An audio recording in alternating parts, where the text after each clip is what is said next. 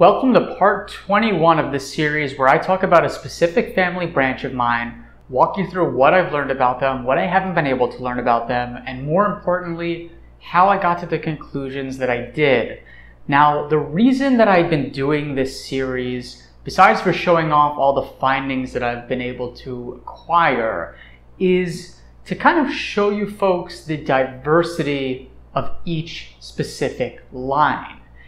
Some lines you will find a ton of records and DNA matches and all sorts of things on. Others you'll find next to nothing.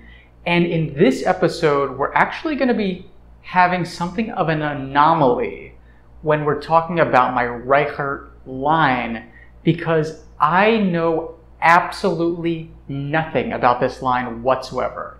And when I say nothing, I really mean nothing. According to both the marriage and death certificates of my great-great-grandfather Herman Cohn, his mother was named Fanny or Stephanie Reichert, and that's pretty much all I know about her is her name.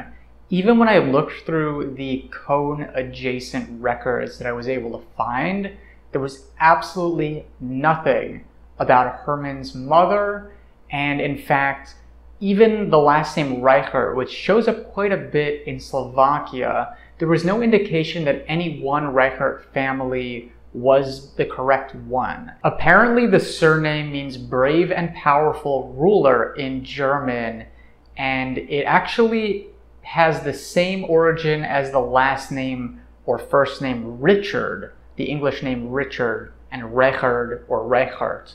So I kind of know the meaning of the name, but it's a really common name, and like I said, there's just nothing. Like, I've gone through all the DNA matches adjacent to my Cohn line. I've gone through all of the online Slovakian records, everything.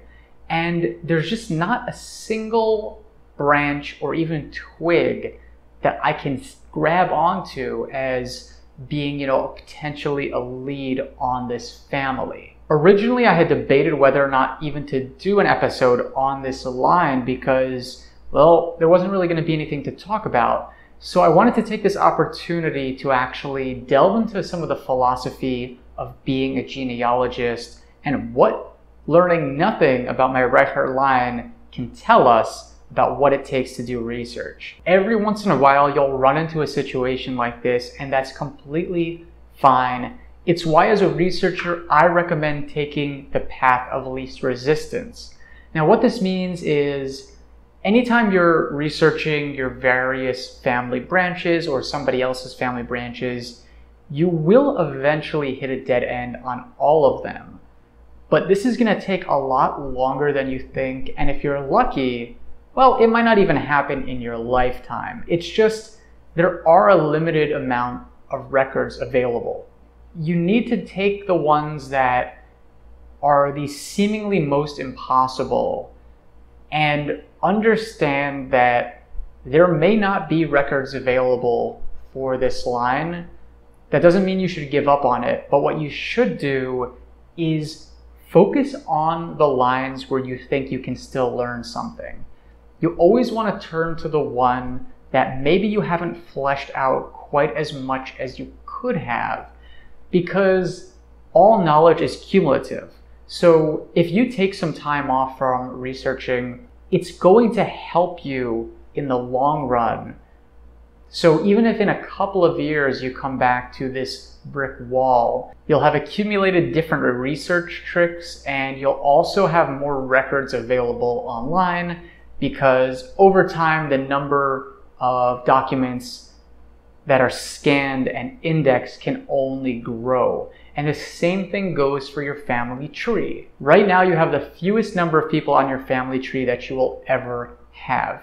People are going to have kids, you're going to discover more about different branches, and you just need to be patient and stick with it. It's okay to put something on the back burner and recognize that you can't just do this alone.